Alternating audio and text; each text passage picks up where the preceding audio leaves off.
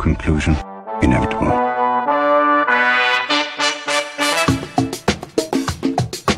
It was a jump to conclusions, Matt. My conclusion was that this idea was not a practical deterrent. My only conclusion can be that it was a Sith Lord. In conclusion. Hello there, folks. Welcome back to In Conclusion, the only movie podcast that's every comic book nerd's dream.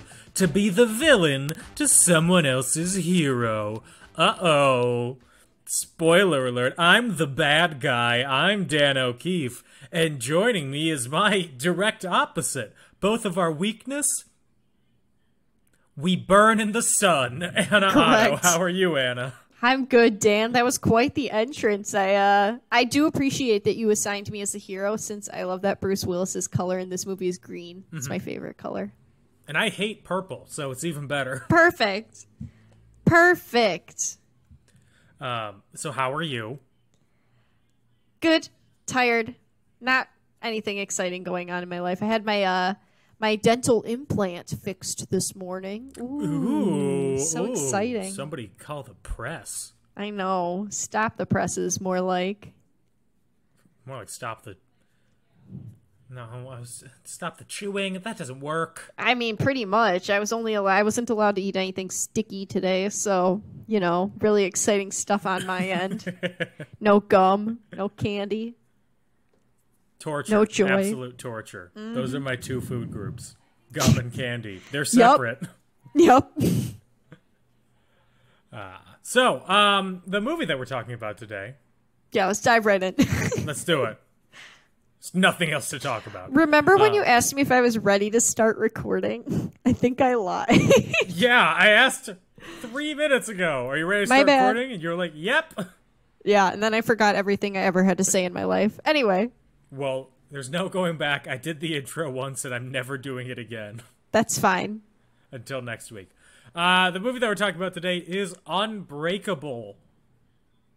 Not to be confused with the Unbreakable Kimmy Schmidt. Ooh, I almost just said something else. Unbreakable Kimmy Shit, bitch. Yep, that's the one. Also not to be confused with what I was going to make the intro about, Unbroken. The novel by Laura Hildebrand, and then the movie directed by Angelina Jolie, but the guy who survives a Japanese POW camp and getting tortured in there. Oh, I did not even know that was a thing. I'd never heard of that. It's about Louis Zamperini.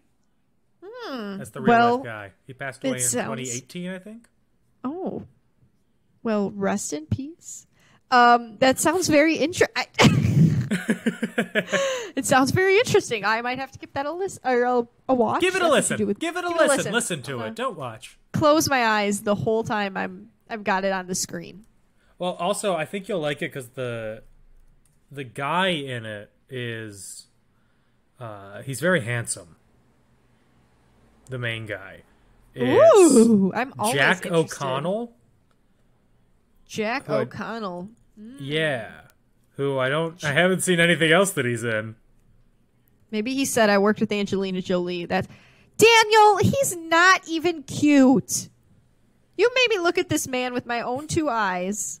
I thought he was handsome. Oh, here. That's just a really bad picture of him. Yes, he is handsome. I'm sorry for what I said. How dare you? He's apologize. Handsome, he's our patron. I'm sorry, Mr. O'Connell. I'm sorry, Jack. It's just because the first picture of him that pops up is not great. He has terrible hair in it. Honestly, if you gave me a goog too, I'm pretty sure it would be the exact same situation. And So anyway. Ooh. I just Googled myself. I own a pizza restaurant. Where is it? Hello? Oh, it's in Spain. Oh. Okay, well, I shot my shot.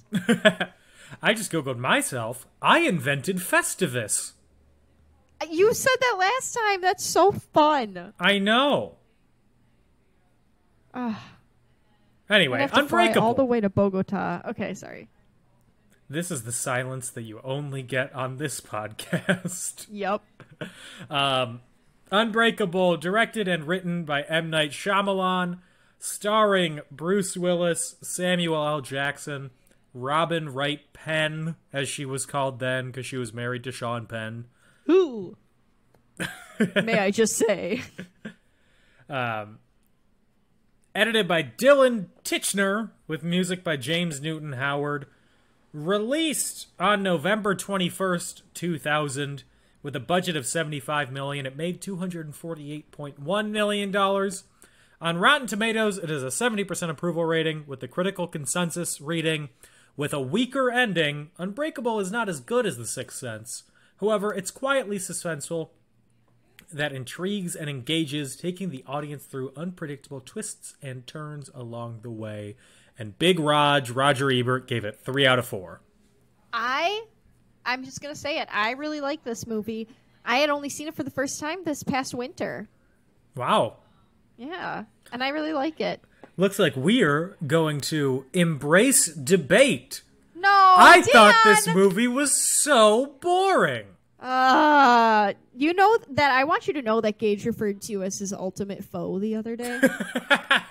And I was like, why? He's like, I hate Dan. I was like, literally, why? What's wrong? And he's like, he just doesn't agree with me on movies. And I was like, actually, I'm not going to lie, Dan, he did refer to you as having no taste.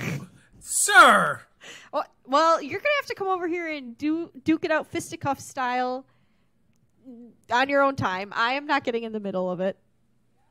I will never claim to have taste, but I can't say that I have no taste. You have I some recognize taste. when things are good and bad. I recognize that I have usually bad taste, so I'm not getting involved.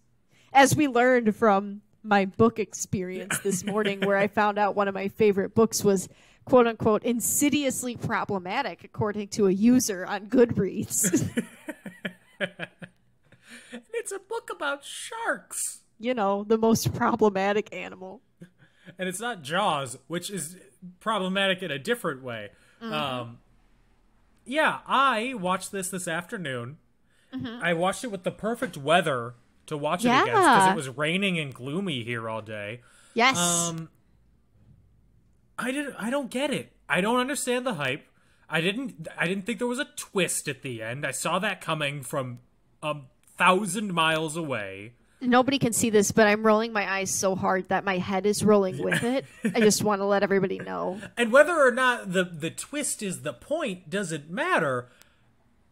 I have felt nothing for any of these characters. The most interesting part of the movie was when the kid was going to shoot his parents, because I was like, finally, something's going to happen. That part always has me gripping my seat, you know, clutching my pearls. Like, what's good about this? I don't know. I just like it. I think I like it. I think it's kind of a fun little adventure, you know? Like, everybody always talks about what superpowers they'd have if they could have a superpower. Don't you think it would be funny if, like... Your superpower was thick bones? I wish. Yeah, you know, like, wouldn't that be kind of cool? He doesn't get sick either. I would love that superpower. Can you imagine? I said to Gage, I was like, can you imagine breezing through coronavirus if you were unbreakable? You never got sick? Yeah, having no worries about it? Yeah, I'd be like, the store, I'm on my way. I'm licking the displays. Screw it. Do you think, okay, gross question of the day. Mm-hmm. Do you think that if you found out that you could never get sick, your hygiene would decline? No, the only thing that would probably decline is how often I wash my hands, which is already not often enough. Daniel! I think that's a man thing. I'm not trying to group all men in, but I heard that a lot of men don't wash their hands after they go to the bathroom. Can you confirm? Not every time. I only wash it if there's a need for it. Like if there's splashback or something. Oh. Okay. Depending on what number it is. Okay, fair. Yeah. Anyway, I was just curious. Sorry that everybody had to endure that with us. It's like when you go to the doctor and the doctor asks questions while your parents are still in the room. And you're like, and then they leave and ask you the same questions. Mm-hmm. Oh, right now. Man to man, 12-year-old Dan. Tell me the truth. You boinking or not? As a 12-year-old, I'm like, what's that? I know, but they have to ask it. I had to tell him, I remember, this is not something to joke about. However, last time I went to the doctor was when I still worked at the doggy daycare and my legs were so bruised up. I prefaced by saying, like, I am not, nor have I ever been in an abusive relationship. I work with dogs. That's why I look like I've been in several street fights. And they were like, oh, that's good to know. Thank you. I was like, yeah, you're welcome. Because they're jotting down I know. notes. Yeah, they're like, liar. Obviously lying. Yep. She's a liar. She came out immediately with the dog story and was sweating the whole time. Ma'am, please. It's because I'm afraid of the doctor. But, like, back to the movie. Yes. Throughout the movie, okay, specifically the last moments where it does the flashing at the end, like it's the end of a sports movie. No, it's supposed to be like a comic book. Like it's the different frames. No, not that. When it's doing like the Jake went on to Harvard and became a law scholar. Yeah, oh that is a little bit cheesy. I guffawed. Okay, I physically guffawed. I think that's very 2000. I think that's a very 2000 way to end a movie. I also know that the original plan for this movie was to do all three of them as one big movie. Yeah. And I feel like they probably, in editing those scripts, probably had to cut out a lot of things that were explained, and that's why they had to do that. I don't want to say cop-out, but cop-out of doing the, like, Joseph went on to be the star of his football team. Like, you know what I mean? Mm-hmm. Like, and I mean, it kind of is a sports movie. There's football. There's football.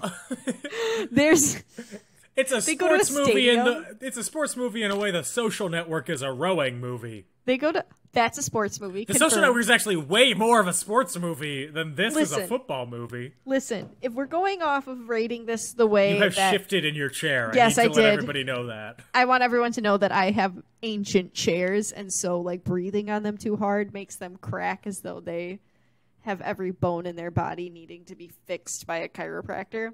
Oh, Mr. Glass. Oh, what can I say? No, but like, it's definitely a sports movie if we look at it through a lens with which people look at like Gremlins as a Christmas movie, which is something I say. So it's not though. We never see any. The only sporting we see is the adult man playing with the children in the field. Yeah, which is weird. I know that that's somebody's brother or cousin or whatever, but it felt weird to me. Maybe I don't understand sports. I think it was weird because it was one. If it was two people, it would have made more sense.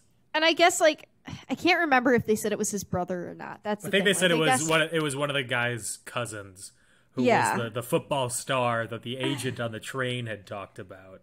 I guess I get it. Again, I don't know because I don't do sports. I do theater, and it's not like I'd walk up to a bunch of children and be like, let's perform a scene from Tartuffe.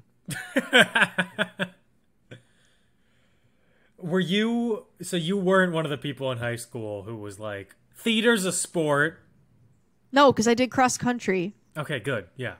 I was like, theater is a lot of work, but theater's a lot of sitting really around. Exercise. Yeah, I mean, like, how much of that time is me sitting and gossiping with my friends and being told by the director that I'm being too loud? Ugh. So, the movie, it starts out, and guess what? A baby's been born. Yes, as all babies are. In West Philadelphia. I know, I screamed. Why did they choose West Philadelphia? Dear M. Night Shyamalan, were you watching Fresh Prince before writing this script? Why couldn't it be not West Philadelphia? I looked it up. It's because he's from West Philadelphia. He's from a suburb just outside of West Philadelphia. M. Night Shyamalan is? Yeah. Oh, I wasn't sure if it was Samuel L. Jackson, considering, you know, every time he plays a character, he gets to choose what their color theme is since his favorite color is purple. I wasn't sure if it was like that. Is his favorite city Philadelphia? He's a really big Fresh Prince fan. Well, I didn't know M. Night Shyamalan was from Philadelphia. Learned something new. I learned that while doing the research for this episode. I may be without taste, but I'm not without doing research 5 minutes before we start recording. You could have just said without knowledge, Dan. I'm also not very concise. Well, that's okay. Something's weird about this baby, though.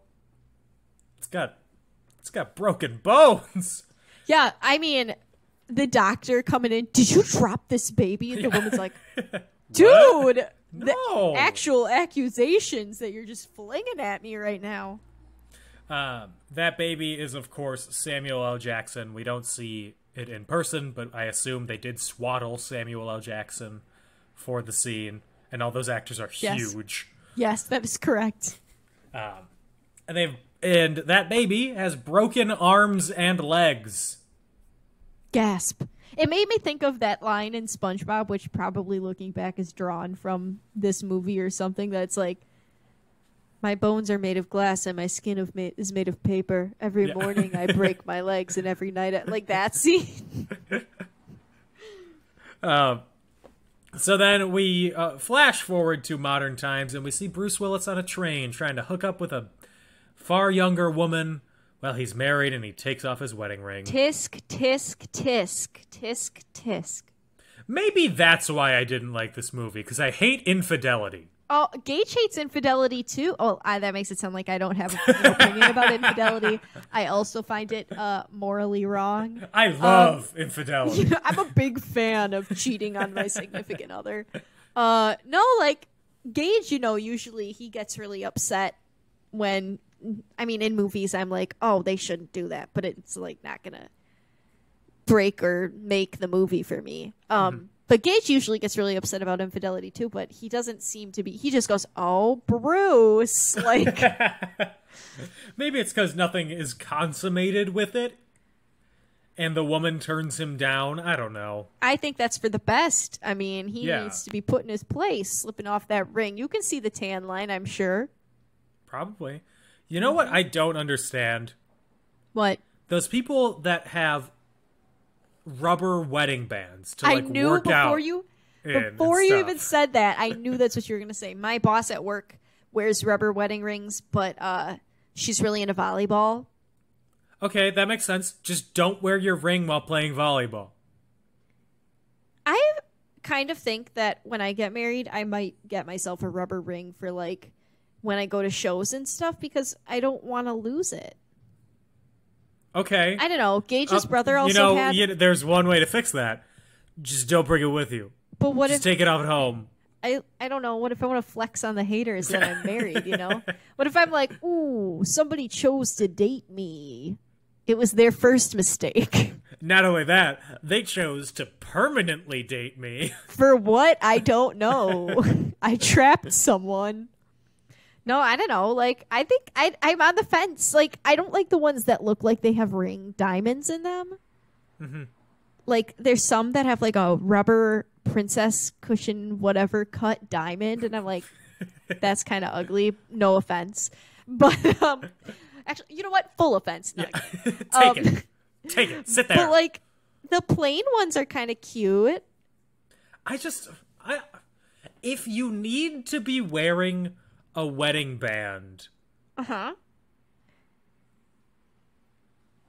all times, and you can't take it off for like physical activity or anything where it would not be logical to wear a wedding ring, I think there's an issue with your marriage. I think somebody told me that the reason they were originally created was so like tradespeople, like specifically electricians and people who work with like potentially conducting equipment could wear them, and their rings wouldn't conduct. But my dad just like sense. Only wears his wedding ring to formal events. So I don't know. Right?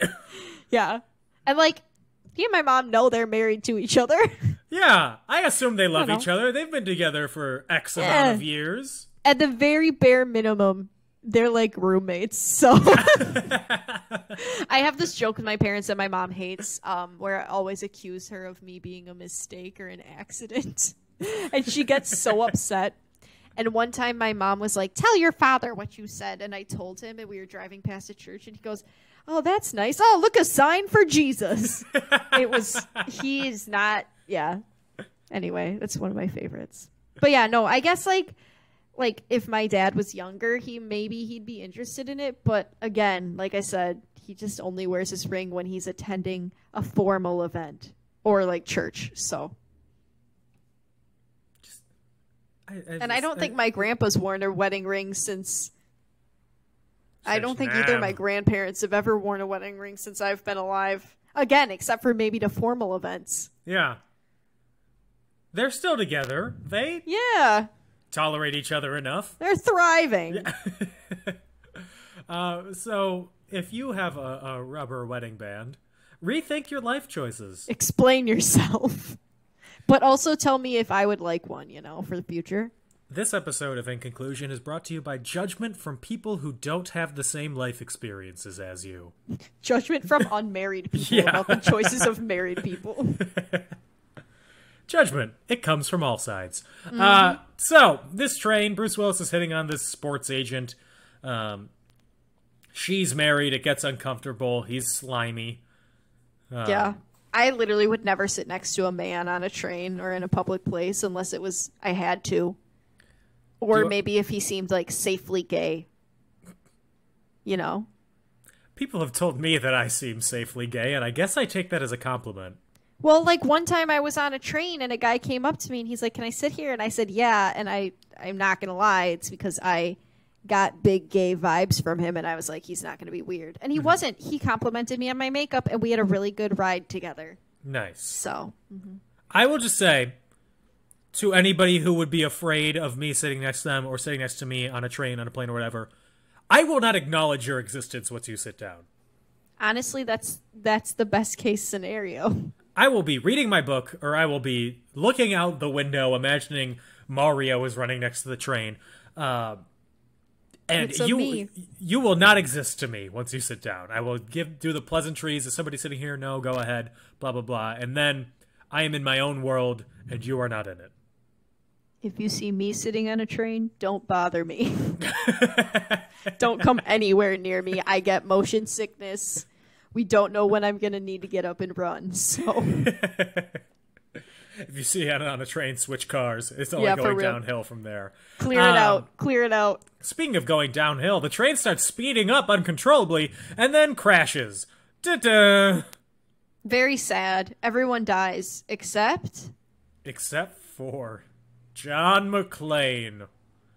Bruce Willis. That's his character in Die Hard. I was say, isn't his name David Dunn in this movie? Yeah, isn't David Dunn the name of somebody else? I don't think so. It's supposed to be like a play on like Clark Kent and Bruce Banner and all that stuff. Yeah. I mean, David Dunn doesn't seem like a very uncommon name. I'm sure there are real people with that name. There was a governor of Maine for 3 days in 1844 named David Dunn. What a good, term, honestly. There was a guy on season 2 of The Voice named David Dunn, who is now a contemporary Christian artist. I feel like that's usually how it goes when you're on one of those shows. The ambassador to Togo from 2005 to 2008, David Dunn. See, it's a common name. Bobsledder. Jamaican bobsledder? American bobsledder. Oh, then I'm not interested. Okay, just because we're not talking about cool runnings this week doesn't mean that you can't be interested in other bobsledders. Humph, I say. Anyway, Bruce Willis is fine. He survives the train crash. No harm, no foul. His bones are thick. Yeah, they are. Double Q's. He had all the milk he needed when he was growing up. Yeah, and then... More milk than Dan. Nobody had more milk than me. I am the milk queen, king. The milkman? Hide your wives. The milkman's coming. Ew! Dan, it's too late. You could have been the mascot for the Milwaukee Milkmen or whatever, the Franklin Milkmen. I need to take my sock off right now and show you what I'm wearing. If it's a milkman sock, I'm going to be very upset. My parents go to those games all the time. This was a gift from Anna's parents. Ugh. Anna's mom got me this sock. I'm wearing milkman socks. It's so fitting. I love that. I heard that those games are really fun, so just probably. So you know. Yeah. I want to go to the Kenosha crab legs or whatever they're called. Crab kings? King crabs? Kingfish. Yes. The Kenosha kingfish. Anyway, at the funeral, Bruce Willis sees a note on his windshield, written in Comic Sans, that says, "How many days of your life have you been sick?" It's not written in Comic Sans, but it's pretty much written in Comic Sans. No, it actually was written in Comic Sans. I don't believe you. Look it up. Go rewatch the movie. I will. I'm 100% certain it is Comic Sans. Okay, that's confident, Dan. And then Bruce Willis, he asks his boss if anybody remembers him being sick. No, nothing. And then he goes with his son. The boss also is like, fine, you can have a raise. Obviously, that's what you're asking. I'm like, that's kind of smart, though, being like, right? I've never been sick. Give me that raise. Give me that extra $40 a week, baby. Better than nothing. Better than a sharp stick in the eye. That's a whole tank of gas, you know? Are you 194? I might be. I've never heard somebody alive past 1960 say that's better than a sharp stick in the eye. I say that all the time, Dan. Literally all the time in serious conversation. People at work will be like, oh, well, blah, blah, blah. Like, better than a sharp stick in the eye because I am, you know, my father's daughter. So I'm doing a poll starting now. When I say the word park, the that noun Big Mac park. truck right in that little garage. Okay, no, not the verb. The noun park. What is it? The noun park. It's a large, grassy, sometimes it has trees area. Okay, cool. Thank you. That's all I needed. You didn't like... No, you're right. Your response is correct. The reason I'm doing this poll is because Anna Horst, other Anna, she calls parking spots parks. And she's like, it's a Wisconsin thing. So I'm asking the most Wisconsin person that I know aside from her mom. Thank you. That's an honor. You're welcome, but you have confirmed my incorrect. suspicion that it's not a Wisconsin thing. It's a Anna Horst thing. That's a Horst family thing. Yeah. So Bruce Willis goes and he meets with Samuel L. Jackson at his store, where Samuel L. Jackson's like, are you a superhero? And Bruce Willis is like, I don't know. It's not a store. It's a beautiful art gallery. It is. And don't try and buy some art for your 4-year-old named Jeb. First of all, I was like, Jeb Bush, please clap. Second of all, I think my parents bought like some art to hang in my room when I was little. But that's a mistake. Well, it was like Walt Disney, like Prince. Okay, so not like art not from an like artist. Art from an artist. That's like, that would never. So that's why I was like, why isn't he just going and buying like a print of this somewhere else? Why isn't he just going and buying a comic book for $1?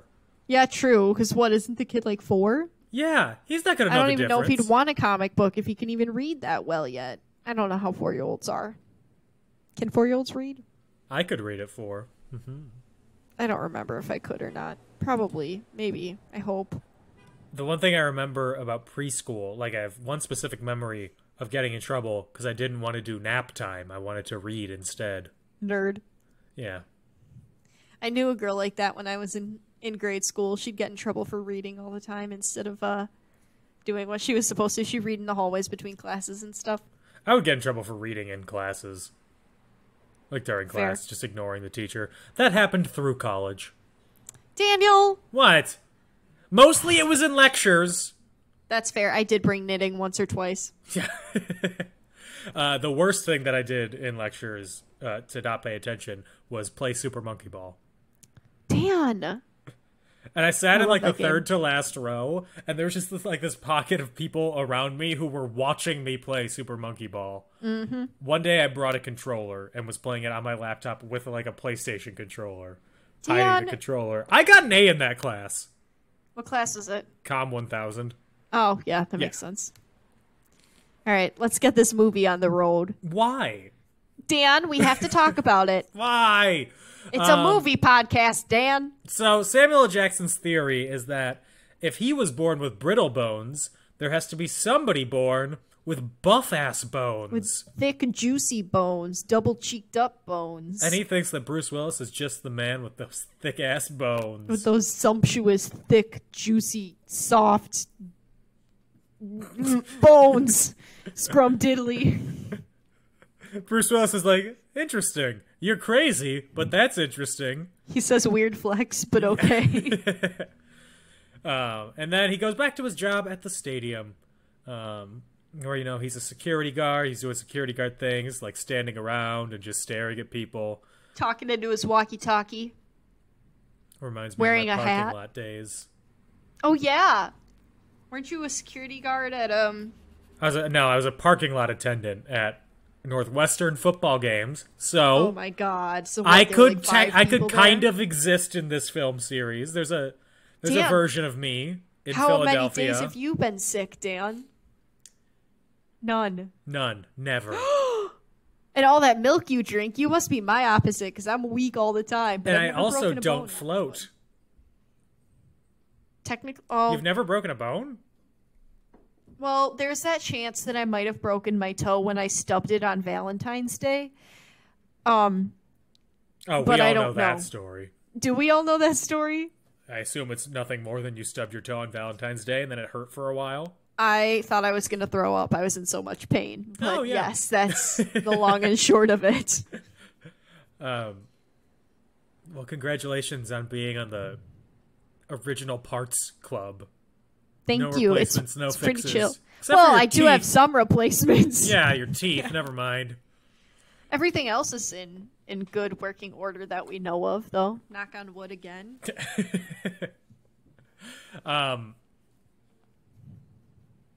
I broke my ankle in high school.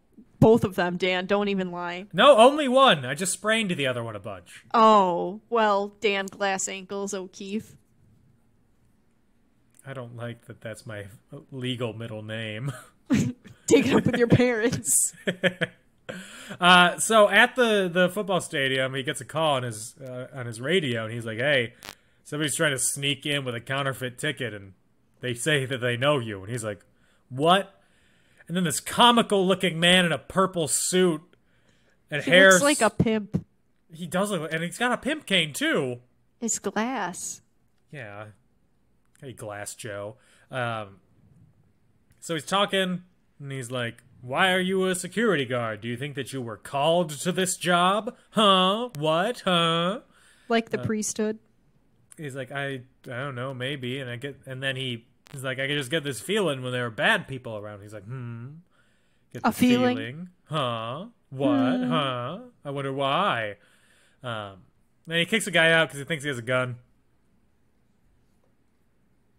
Sorry, should I be reacting? Wow. Wow, a gun! Whoa, he thinks. And then What a surprise. he's like, okay, game's starting. Go to your seat or leave. I don't care. Do you realize how boring this movie is now that I'm describing it? No, I still like it. The things that have happened so far are baby born, Okay. man ride train, man visit Listen. comic book collector. Hot take. I just really like the music. Soundtrack's great. The soundtrack slaps. Yeah. And I think it really helps. If there was no music under it, I definitely would be asleep by now. But the music is just, it swells, it's beautiful. And I'm sobbing just because I love instrumentals because I'm a nerd. But I like this movie, Dan. Keep talking. Keep talking about it. Because my favorite part, when it comes up, I'm going to go off. So, Fine. and guess what? My favorite part's not till When the Samuel end. L. Jackson falls down the stairs. Oh, God. That part's a little bit funny, which is, like, rude of me. But it's, like, a little funny. Well, guess what? That's right now. Well, it do be like that, Sam. You shouldn't have been Yeah. chasing. And he's hopping down the flight of stairs like a little bunny. Sir, you're literally made of paper and... Glass bones Glass. and paper skin. Yeah, Samuel L. Jackson is following the guy that Bruce Willis kicked out of the stadium, and he goes down into man's worst nightmare, the subway station. Gasp. So, of course, since it's 2000 and the Americans with Disabilities Act had not been fully implemented, nor has it still been fully implemented. Hot governmental takes from Dan. I mean, go on, Dan. He hobbles his way down one flight of stairs, but he gets too excited and falls down the rest. It's sad. It's sad. It's supposed to be sad.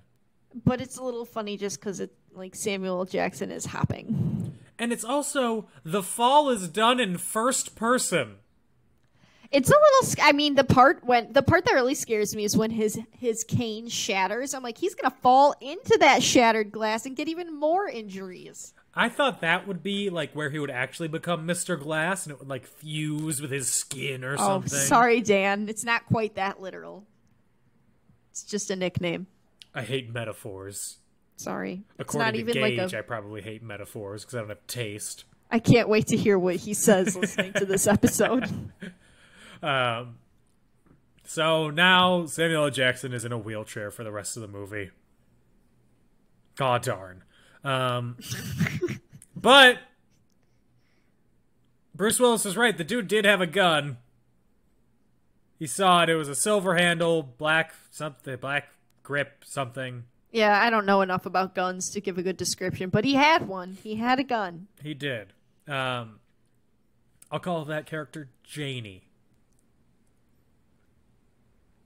It's a full-on man. Don't care. Okay.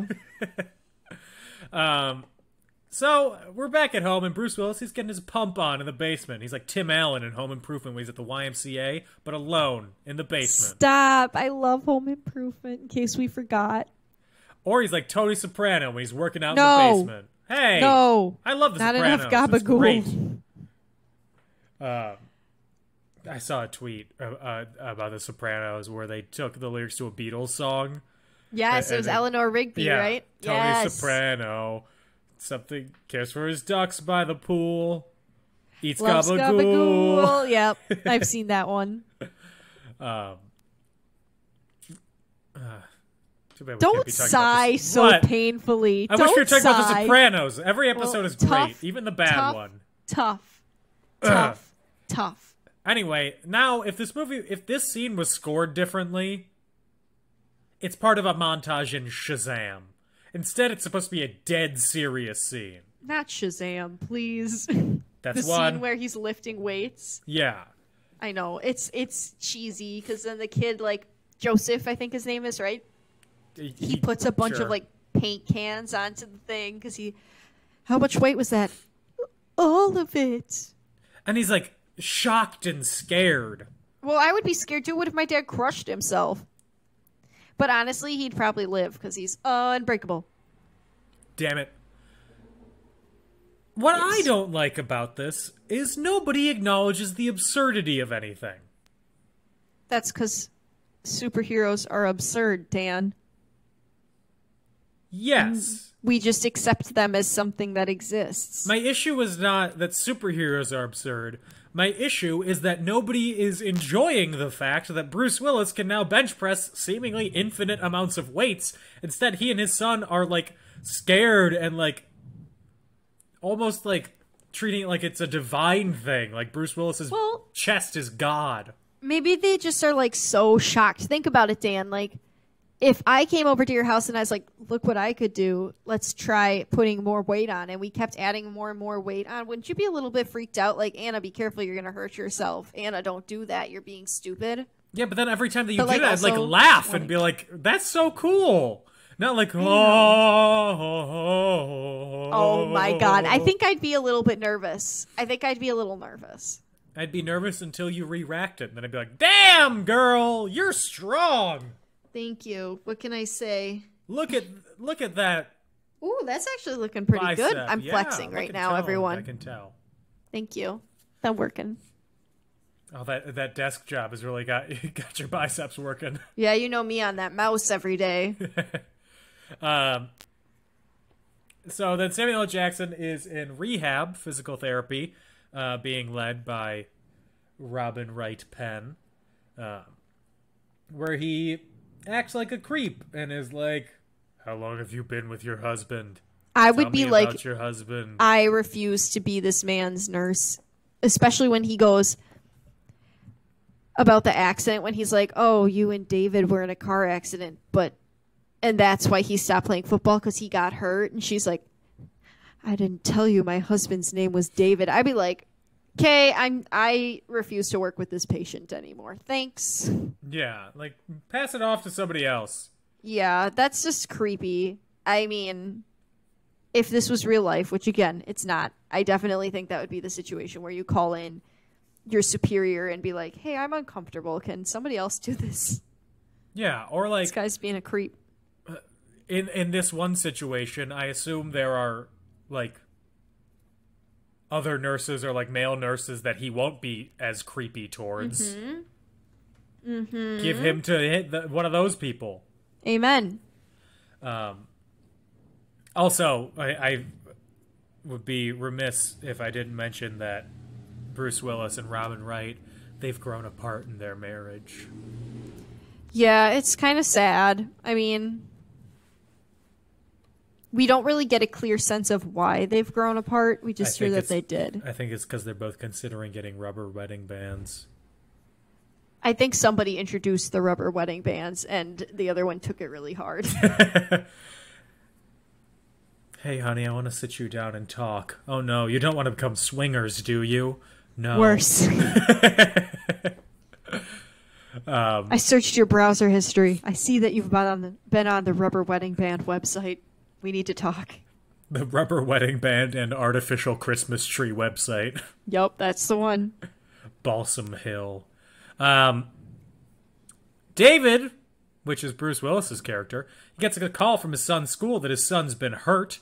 So he goes down to the school to pick him up, and when he's there, he's talking to the nurse, and she's like, you don't remember the fact that you almost fucking drowned in the pool a while ago, I'd be like, yeah, I probably blocked it out because of trauma. Thanks. Yeah, you were dead for like 5 minutes, and then they revived you. Anyway, why do you hate water? Trauma. I'm scarred. So, yes, Bruce Willis's character had been dead as a child for 5 minutes in the water, and that's why he's afraid of water. And also, he is breakable underwater. Well, because it doesn't affect his bones. Like, he can't be crushed under the pressure of the water, but he can drown. Yes. From breathing it in. He's not a fish. He's not a merman, unfortunately. Not yet. Maybe that's the twist. We'll find out. Unbreakable 4. Aquaman 2. 2 Aqua, 2 Unbreakable. So then Bruce Willis talks to Elijah, Samuel Jackson, and he's like, he can't get hurt. I can't get hurt. But my kryptonite, it's water. That's what they figure out. The kryptonite is water. He can drown. Probably because he has thick-ass bones. That'll probably sink him straight to the bottom in 2 seconds, all that calcium. Yeah, it'll be like Metal Mario and Smash Bros. You know, they say fat floats. He's just got to bulk up a little, and then maybe it'll even out. Yeah, you know, looking at late 40s Bruce Willis. He's still pretty cut. He is, but in that bench press scene, there's a little bit of a gut there. There was a dad bod. I think it's a much more attainable body image. Yes, a very attainable body image.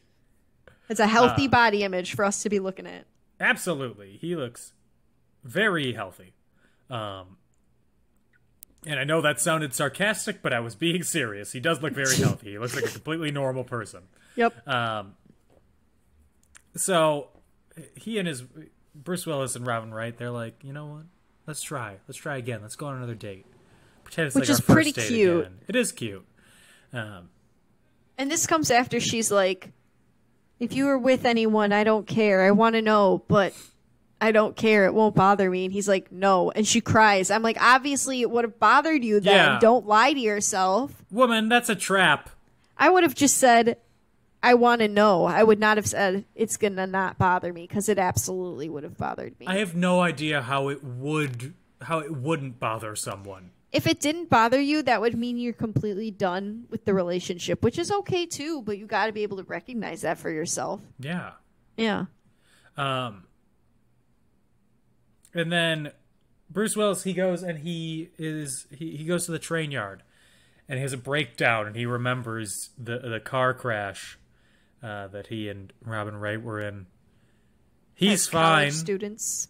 She's broken her legs, like the newborn baby from earlier in the movie. Gasp, gasp, gasp. He was, like, ejected from the car, too. Yeah. If he was anybody else, he'd be dead. Absolutely. He ends up ripping the car door off to save her. He doesn't realize that he had done that. Again, this could have been ruled out just by his panicked strength in it, like, you know, like mom strength. Like mom strength with the kid under the car. Yeah. You know? Tragedy. What am I trying to say? Like emergency strength? Adrenaline? Yes. I'm going to start calling it my emergency strength now, not adrenaline. No, I don't get strong when I have adrenaline. I just run. So then they're in the kitchen.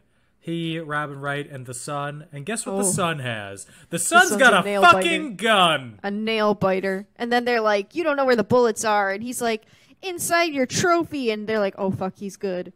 And they're like sweating. And I'm sweating even though I know what happened. The scene is full of tension, Dan. I don't understand how you can think it's bad. It's got me on the edge of my seat. My nails, consider them bitten.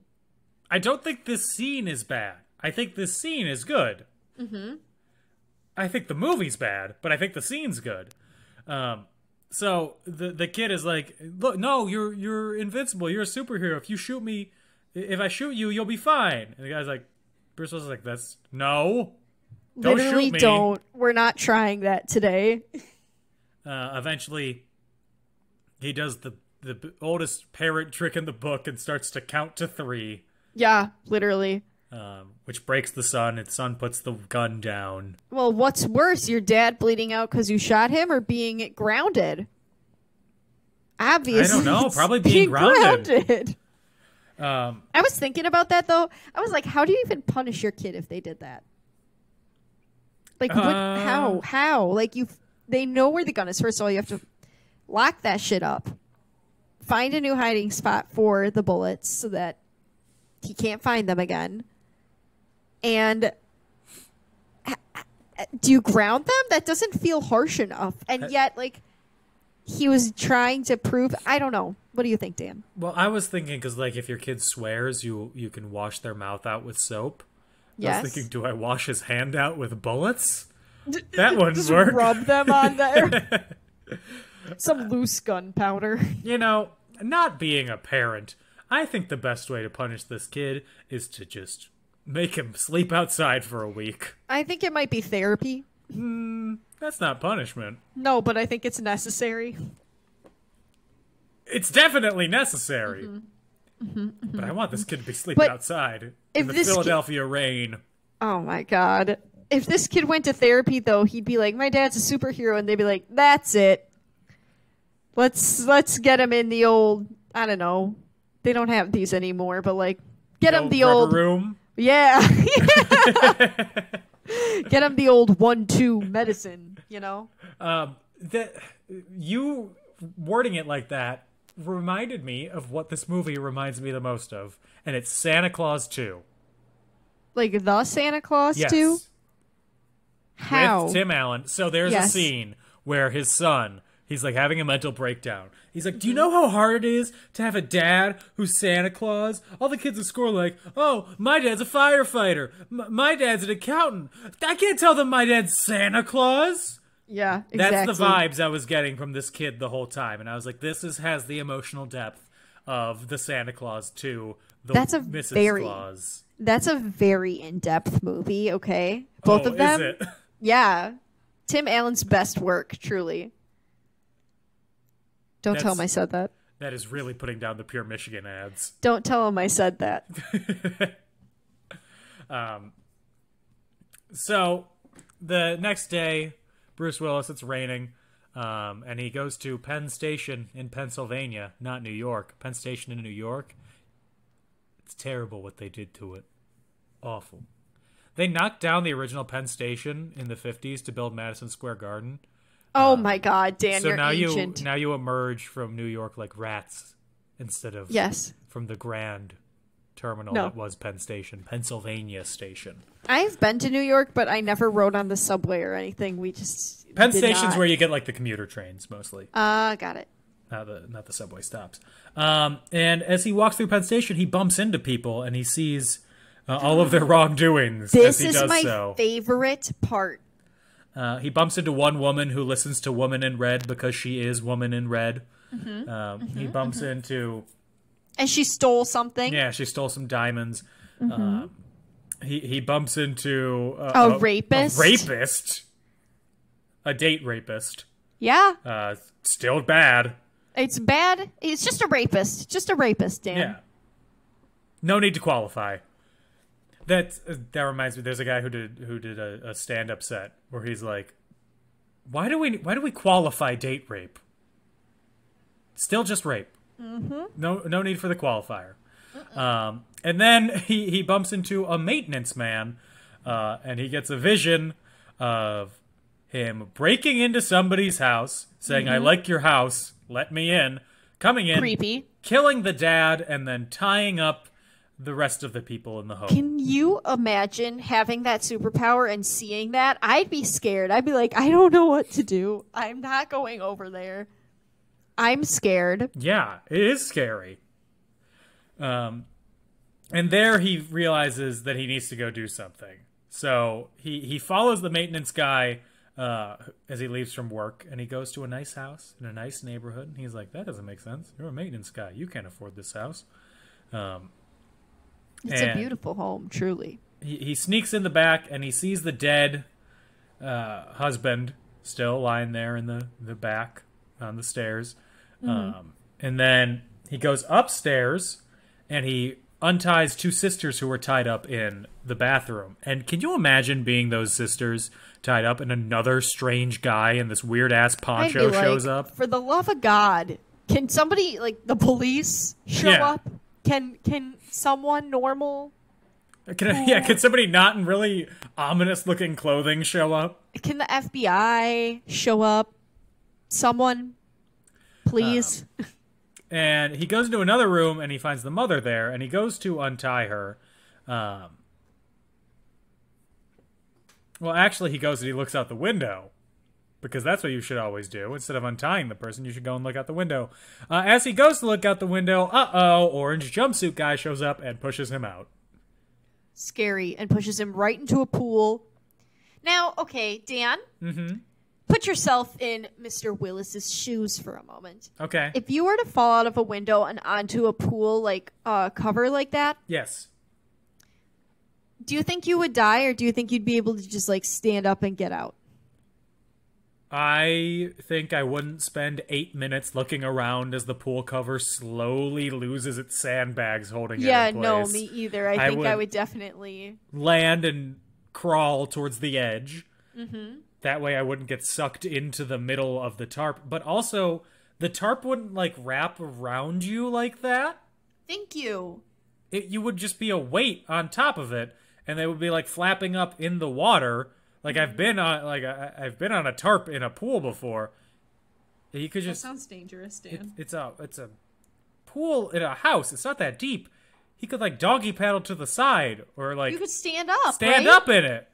Okay, thank you. I just wanted to discuss with you because I suggested that to Gage, and he's like, no, it wraps around you. How would you get out? And I was like, I don't know. It's not a wave pushing the tarp on him. It's his body weight just weighing it down. Normally, you know how I'm like, I don't care if movies make sense. I assume they make sense in the movie's logic.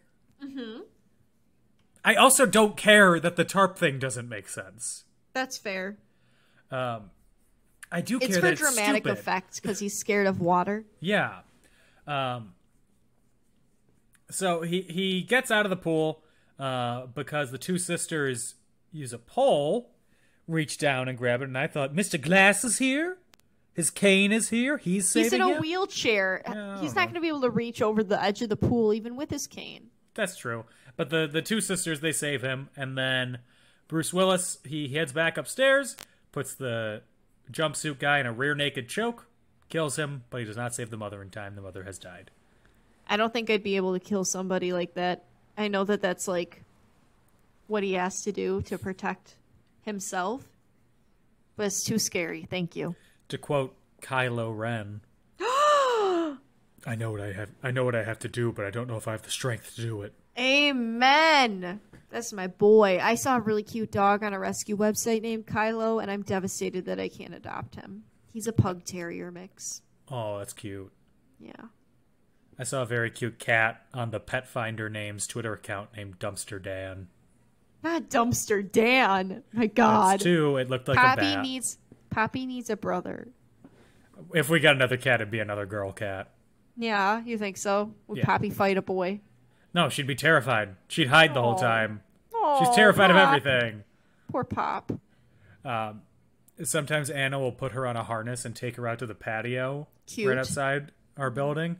As we were coming in today, another person who lives in our building walked past us right as we got inside. Like, we were in our hallway, so there was no worry about her like getting out or anything. But when she saw the other person, she like jumped out of Anna's arms and sprinted back towards our apartment door, and then was like yelping and scratching at the doorknob trying to get in. She's so scared of everything. We took her to the vet, and the vet's like, she has really sweaty paws because she's nervous all the time. That's such a mood. She's sweaty beans, Dan. She does. Oh, she got sweaty beans. That's so cute. Ugh. Anyway, speaking of sweaty beans, Bruce Willis goes home, hangs up his cape. Hangs up his sweaty poncho, beans. his sweaty bean poncho. And then just as he carried his wife from the wreckage of the car, he carries her up to bed. She wakes up. Very and romantic. She wakes up and says, "What's wrong?" He said, "I had a bad dream." It's almost as romantic as when I carry Anna from the couch to the bed, and when I get to the bed, I literally throw her. Gage never carries me anywhere. He carries my burdens everywhere, though. The next morning, they're having breakfast. Bruce Willis is doing my favorite thing in the world and reading the morning paper. I'm 97 years old. That's okay. I'm not joking when I say I love reading. All through I'm not middle school and judging high you. school, I would read the paper while eating breakfast. I'm not judging you, but I'm also looking at pictures of Miss Poppy on Instagram. Instagram? Yeah. Yeah, she's a cute cat. She is very cute, Dan. You can tell that we've gone long in the tooth in our podcast recording when Anna gets distracted by other Dan, things. you know I'm always distracted. It's the nature of me. You were talking about Poppy. I just wanted to look at her face for just like 2 seconds. That's fair. I'm looking at her right now. Oh, couldn't be me. I'm not so spoiled and lucky. I hope it wouldn't be you. Then I'd be like, how the hell did you get in my apartment? I snuck in. Poppy let me in. So, Bruce Willis's son, he sees the newspaper headline. This part's cute too. Dan, how do you not like this movie? And Bruce Willis, he smiles and nods at his son. Because his son looks like he's fucking traumatized. He doesn't look traumatized. He Yes, looks he like any does. other boy during the year 2000 with his long hair and a lot of tears. Were children crying all that much? Munch? I Dan? know what I said. I mean, I cried a lot, but I was also 5, so... Yeah, I was 3. Today, my grandma called me, and she goes, "Oh, Anna, you're going to have to come visit our new apartment. We have 2 bedrooms. You can sleep over, but don't cry." Because when I was little, I cried all the time. I was like, "Grandma, why'd you call me just to roast me?" So then Bruce Willis, he goes to Samuel L. Jackson's gallery where he's having a huge art show or something. Mm-hmm. He's showing all his comic book pictures. He is. Like a dork. And then Yep. he talks to Samuel L. Jackson's mom. And they talk about how he was as a kid.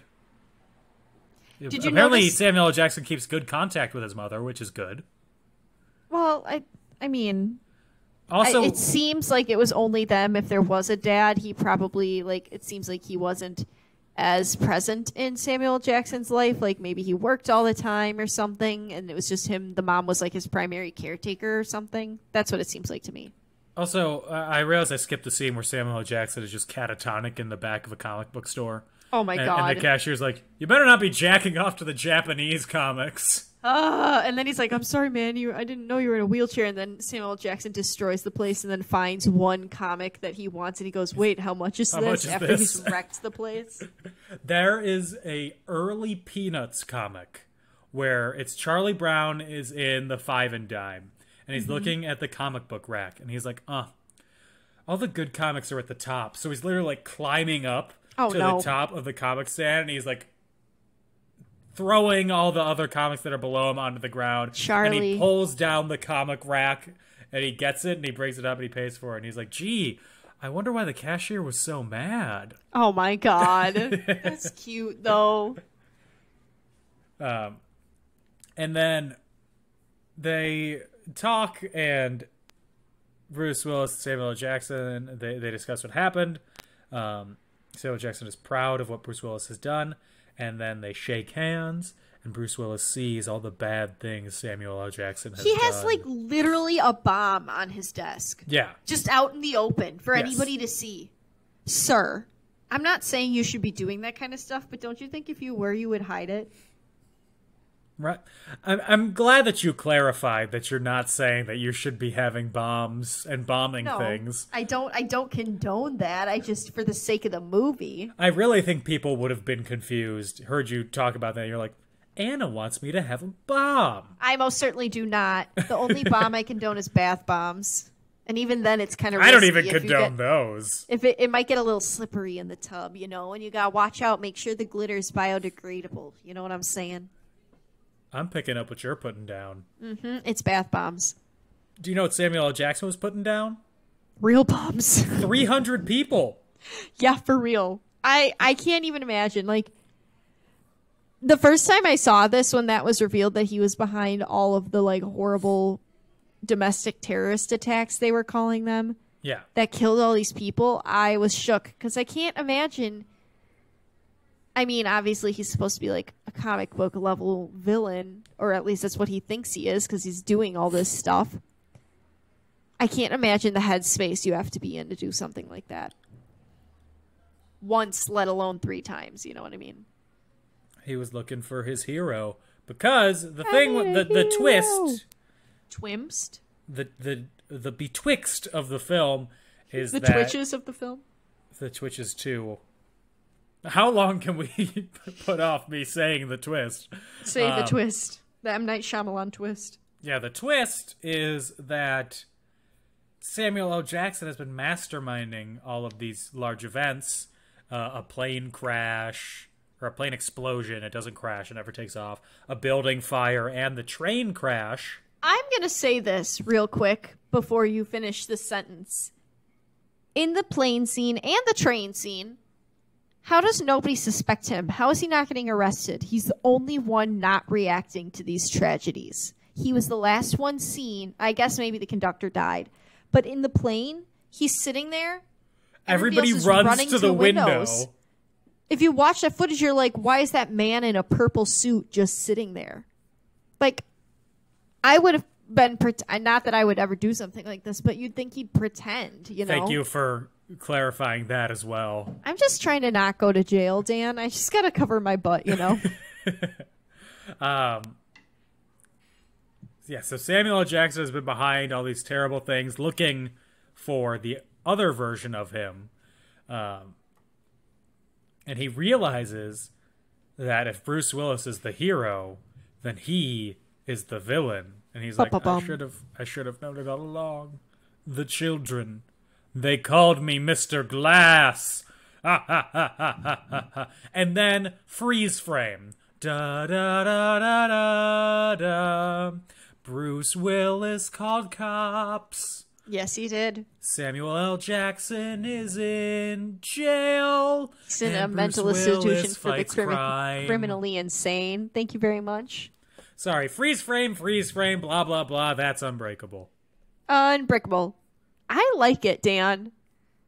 I'm happy that you do. I'm glad you enjoyed it. Tell me about it. Like, I know you said it was boring, but, like, go off, okay? Now's the time.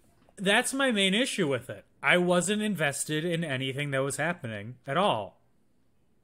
Not even like my favorite scenes, like I shared the gun scene. Well, like on an individual scene level, I thought that was a good What about, scene. like, I thought it was a well-directed scene.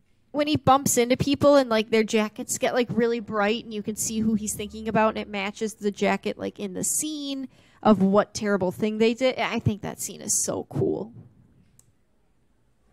I didn't. In the station, you didn't like that one? I liked Samuel L. Jackson falling down. I thought that was goofy. Well, you're entitled to your wrong opinion. That's fine. Oh, I have to sit here in my wrongness and be wrong about it? Yeah, you do. Okay, I'm trying to think of another thing that stood out as a reason to dislike it. And I don't care about internal logic in movies. Mm-hmm. Everything internally in a movie makes sense. Even if it doesn't, it does, because that's the benefit of the doubt that I will give to every movie. Mm-hmm. So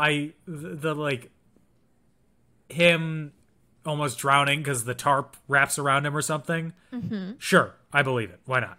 Yeah. But why do I care about Bruce Willis's character? I have no reason to care about him. Why do you care about any character, you know? Because I can relate to them. They're empathetic. They're interesting. I think he's interesting. I don't think he's interesting. Well, I think that character could be interesting. I don't think that the way it is played, I think Bruce Willis's weird, aloof, detached understatement that he's doing for most of the movie doesn't work. Okay. Like, I get that it's supposed to be like a grounded superhero thing, but then you have a maniacal comic book villain in Samuel L. Jackson. Yeah. That the two clash, but not in a superhero-supervillain clash, in a polka dots and stripes clashing sort of way. I think it's supposed to be the idea of, like, the hero in this movie is so painfully normal, whereas he's, like, dropped into this life, whereas the only superhero, like, most other superheroes don't get forced into that. They just, like, either choose to start being a hero or something, and, like, he kind of does, but if it wasn't for Samuel L. Jackson saying something, he never would have done any of this stuff. Mm-hmm. He never would have even thought about it. It just was like, I'm the only survivor. What a coincidence. I am so lucky. And I think, like, yeah, Samuel L. Jackson's character is over the top, but I think that's the point. That, I get that that's the point of his character. Yeah. Because he's been growing up since he was, the only thing that he had that he connected to was comic books. So, of course, he would model himself after that. And I guess, sure, he would model himself after the villain instead of the hero because he's a weird-ass kid.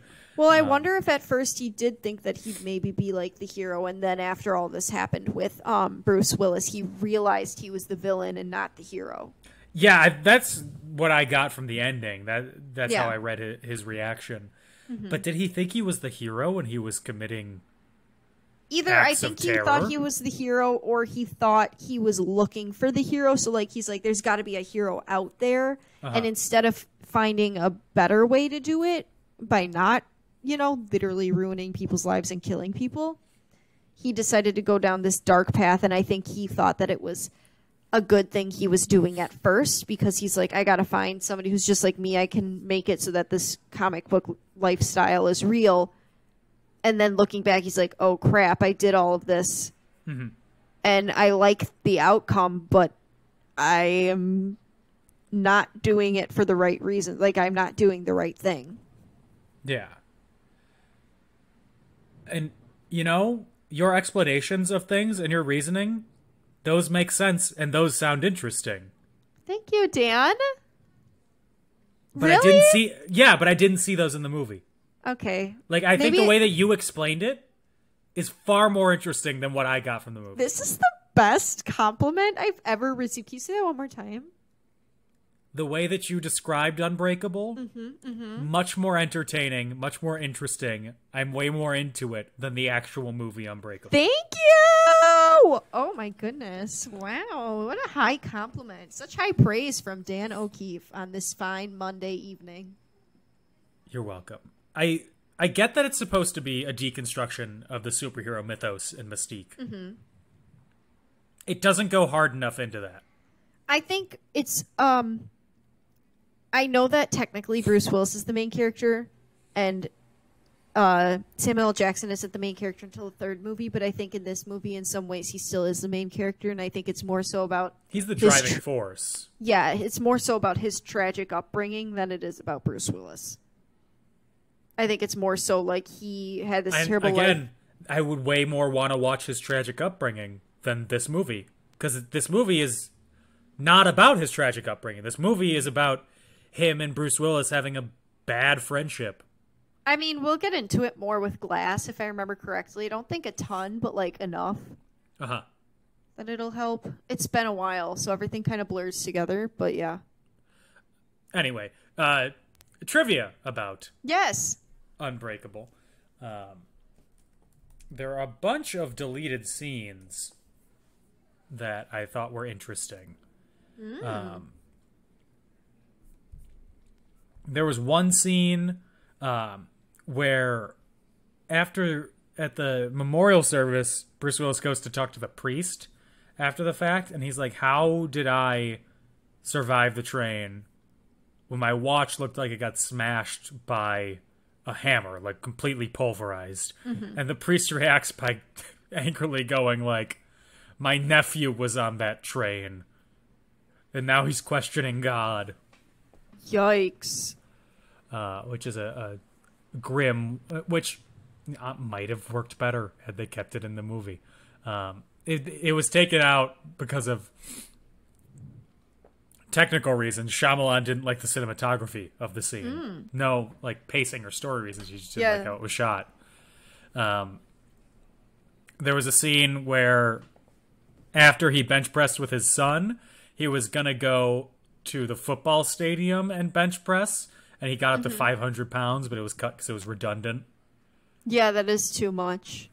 I guess, like, maybe in a montage, but that's too much otherwise. Yeah, we get the gist. Yeah. And then there was a scene where it was Samuel L. Jackson as a child on a carnival ride. And he falls off. Where he gets injured on it. Which it says that it was recycled for glass, so... Okay, so we'll see it probably. I'm not going to go any further into it. And then a lunch date between Samuel L. Jackson and Robin Wright. That seems like it's a violation of something. Yeah, this movie only takes place at night. That's the violation. Oh, no, that is simply not true. That's true. It takes place in the morning and at night. Nothing takes place in the afternoon. That's not true either. He picks up his son in the afternoon when he's playing football, and he goes, I'm going to go work out with my dad.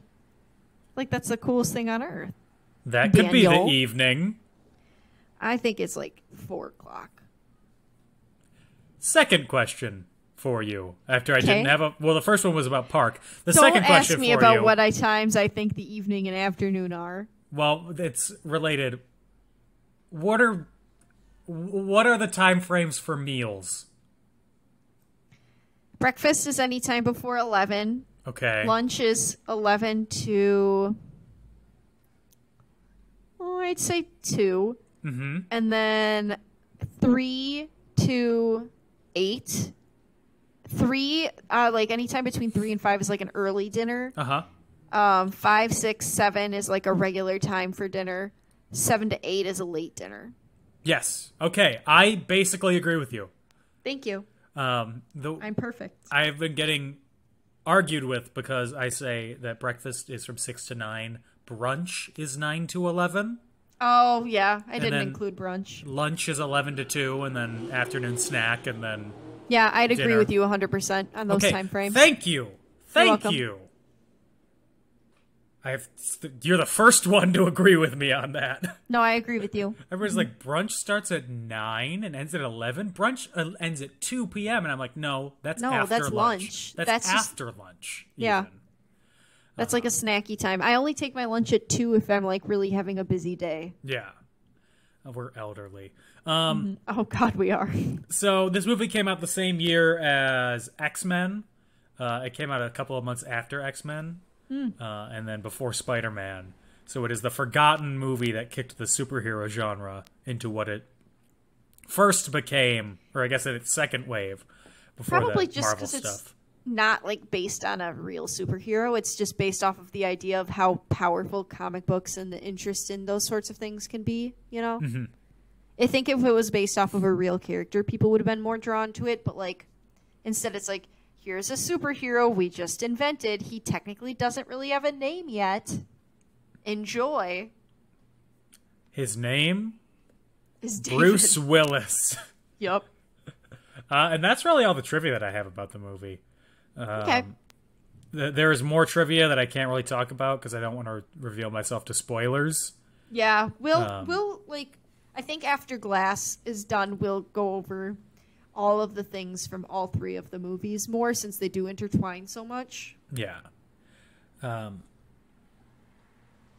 I didn't think that this was a good movie. I don't know what else to say about it. I thought it was uninteresting. I'll tell you right now, I preferred Split. Okay. And I know that there's going to be a lot to talk about with Split because when it came out, it was met with a lot of criticism from the mental health community. And I think that'll be really interesting for us to discuss next week.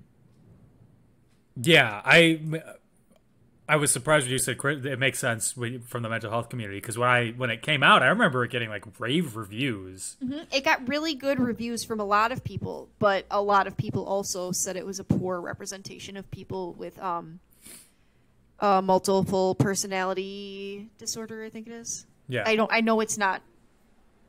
There's one that it's not and one that it is. I can't remember. There's borderline personality disorder, which it's not, and multiple. That's different entirely. Yeah. Multiple, because I think before it was like, no, it's dissociative identity disorder, is what it is called. Multiple personality is the old one. Dissociative. Yes. Okay, I got it. I got there. Thank you, Psych 101. Anyway, tune in next week to hear us mess up these terms 8,000 times. Hear me crack open a psychology textbook that I had to rent from a student library or a bookstore. What's that one? Sweeney's? Sweeney's? It's closed. Yeah. It's gone. Permanently? Yeah. Sweeney. I never got my books from the bookmark. I always went to Sweeney's. Your first mistake was getting the books. Daniel! What? Did you ever read them? Because my mom is listening to this podcast, I'll say yes. Would this movie be better, worse, or the same with Jonathan Taylor Thomas as the son? Better. But he would have had to have more lines. Like the gun scene, I think, would have been too silly with him. Uh-huh. Because I think he's... All of the movies that Jonathan Taylor Thomas was in were always goofy. And this is not really a goofy movie. No, this is an extremely goofy movie. Stop. Oh, we have to cover those at some point. Yeah. But, like, you know what I mean? Like, I think he's a little too goofy, but at the same time, he's just so good at playing kids, or was so good at playing kids. Now he's good at walking his dogs. So, you know, I think I would have liked to see it. Yeah. But he would have been too old by this point. He would have been, like, 18, 19, 20, I think. He can play young. True. Would it be better, worse, or the same? Jimmy Stewart? Who would he play, Glass? I should have known. The kids on the playground, see, they called me Mr. Glass. Mr. Glass. It would have been worse. There's nowhere for Jimmy Stewart in this movie. Samuel L. Jackson's just too good at his craft. Yes. That's all there is to it. He's always good. That is true. He's very good. Even when he's phoning it in, which it seems like he's doing in a lot of movies. He's still good. The face he has in this movie really screams, I don't want to be here for a lot of it. And I can't tell. Which is so surprising because it seems like he loved, like in the interviews and stuff, it seems like he loved doing this. Yeah, maybe he just was like, they told him to just use his resting face because I think he's got RBF. I've heard that he's very kind, good person. I think Samuel L. Jackson is RBF. That's resting bitch face. For I know. People who don't know. A fellow person afflicted with it. You do not have RBF. You don't. Maybe I just know you too much, too well. I have resting sad face. Do you want to see? Yes. Oh, who died? Everybody that literally people ask me all the time. They're like, "Why are you crying?" I'm like, "I literally haven't cried. I have allergies and my eyes are watering, and this is just my face. Literally, I'm fine. Do you have anything else about Unbreakable? No. Thank God. I love that the color scheme is mostly green for this movie, because for the next movie it's yellow. Blech. Ugh. You know what else has a mostly green color scheme? The Matrix. Listen to those episodes. Stop! No! Dan, I'm telling you, I think you're going to like Split better. And it has Gage's celebrity crush, Anya Taylor-Joy, in it when she was little. He thinks she's so pretty. She is. I'm not discrediting him. When we were in LA a couple weeks ago. Yes. And when we were driving around, there is a giant multi-story billboard for your consideration for the Queen's Gambit for Anya Taylor-Joy. Ooh. But it is from when she's like 14 in the show, and she has the worst haircut in the world. Oh, God. And I'm like, that is the haircut that I aspire to have one day. That is the best looking thing I've ever seen. What do you give this movie? On a scale of 1 to 5, 60 broken bones. I'm going to give it 3 broken 60 bones. Three bones, Dan. 3 bones! 3 bones! I like it, but it's not my favorite in the series. I think it's a really solid entrance into the series, but I mean, they took such a long break after it came out to release Split that I think it's kind of like weird. But I don't know. We'll see. I like it, but yeah, it's not my favorite. Okay. I am giving it 1.5. 1.5 bones? 1.5 bones. Small, like 1.5 broken bones. Skinny, 1.5 small. broken ear bones. Breakable. What are those bones in your ear called? Stirrup, anvil, and the hammer? Yeah, I think that's it. So I don't think the hammer's right, but I think the stirrup and the anvil are right. So I'm giving it a stirrup and half an anvil. Oh, God. Two stirrups. Hopefully next week will be better. I think you'll like Split better. Like I said, we're going to have a cerebral chat next week about the controversies in the mental health community. It'll be no one better to discuss controversies in the mental health community than 2 people with communications degrees. What can I say? I am well versed. I took, as one person who took Psych 101 twice and another person who took Psych 101 twice, I think we're both pretty equipped to say that we are the right people for this job. I will say, my therapist, she says, you're good at explaining things. Bill, my therapist, says that I have a very colorful imagination, which is one of the qualities of having obsessive compulsive disorder. So, good start. If you like the show and you want to support our therapy sessions, you can do so on patreon.com/inconclusion. Wait, Dan, don't we have something to hype? Yes, we do. Not only do we have a Patreon, we have a store. What? We have merch. You can get shirts and other stuff. Stickers. A mug. I think, fans, hi. If there's a phrase that we say or something that you would like to see on a shirt, maybe let us know. Yeah. That could be fun. Look, we'll do anything. If you want to buy it, we'll make it. Yeah. So within reason. That's what she says. I don't want it to be too crazy. Do anything. That's my line. Nothing too crazy. If you want to buy a shirt, a sticker, a mug, or anything else that we end up putting up, you can do so at shop.wearecreativeland.com. Once again, that is shop.wearecreativeland.com. I'll put the links on the Facebook and the Instagram as well. I will put it on the Twitter. Perfect. We have a very unified social media presence. Perfect. If you want to find us on social media, you can do so on Facebook and Twitter @AndInConclusion, on Instagram @InConclusionPodcast. If you want to find me, I'm on Twitter @DanO'Keefe86 or on my website, dan-o'keefe.com. Anna, where can they find you? You can find me on Instagram @AutobotsRollOut, or you can... Wait. What? I messed up. You can find me on Instagram at AutoMissPrime818, or you can find me on Twitter at AutobotsRollout, capital O for Auto, capital B for Bots, capital R for Roll, and the O and out are zeros. Woo! That was rough. But we made it. Do you know what messing up your weekly social media tag is a sign of? Time to go to bed? Obsessive compulsive disorder. Daniel! Get lost. We will be back next week talking about Split. In the meantime, you could also buy flip-flops with my face on them at shop.wearecreativeland.com. Also, in the meantime, everybody stay safe, have fun, and get vaccinated. Bye-bye. Bye.